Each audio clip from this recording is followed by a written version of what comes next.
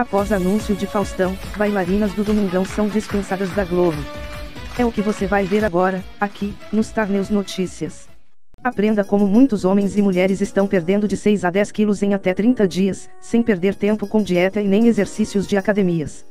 Com o livro, Receitas para Secar, você vai ter acesso ao programa de reeducação alimentar que tem ajudado há mais de 2 anos, mais de 34 mil pessoas em 7 países, a reduzir suas medidas em poucos dias. Nele você vai ter acesso a 100 receitas fix, cardápios com sugestões, horário certo das refeições, além de 4 séries de exercícios para ajudar na queima de gordura.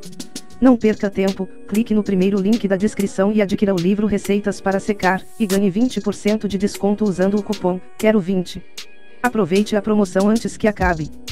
O Domingão do Faustão, da Globo, está em seu último ano e, pelo visto, já começa a passar por modificações em sua equipe. Quase metade das bailarinas, por exemplo, foram dispensadas pela direção na última semana.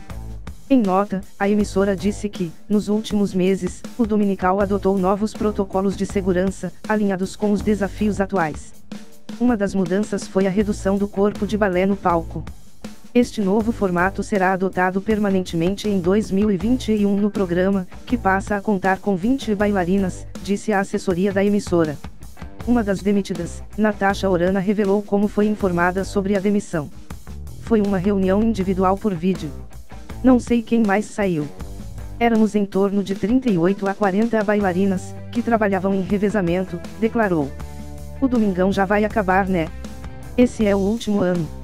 Agora, vou focar em alguns projetos que já comecei na pandemia, acrescentou a bailarina.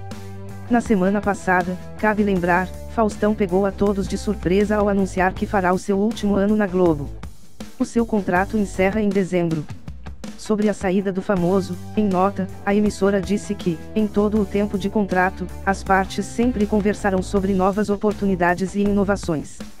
Isso também aconteceu nas últimas semanas, quando iniciou o último ano do atual acordo entre eles.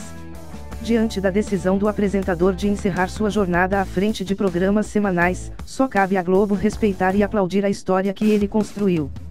Fausto Silva é um dos maiores comunicadores da televisão brasileira, e a Globo tem enorme orgulho dos 32 anos de parceria com ele no Domingão do Faustão, destacou o comunicado. O que deve estar acontecendo com a Rede Globo, para estar perdendo todos esses artistas de peso? Dívidas? Falência? Ou é assunto político? Deixe aí nos comentários a sua opinião. E se você gosta de estar por dentro de tudo o que acontece no mundo dos artistas, então já deixa o seu like e se inscreva no canal, que trazemos vídeos como esse de segunda a sexta-feira. Até o próximo, Starnews Notícias.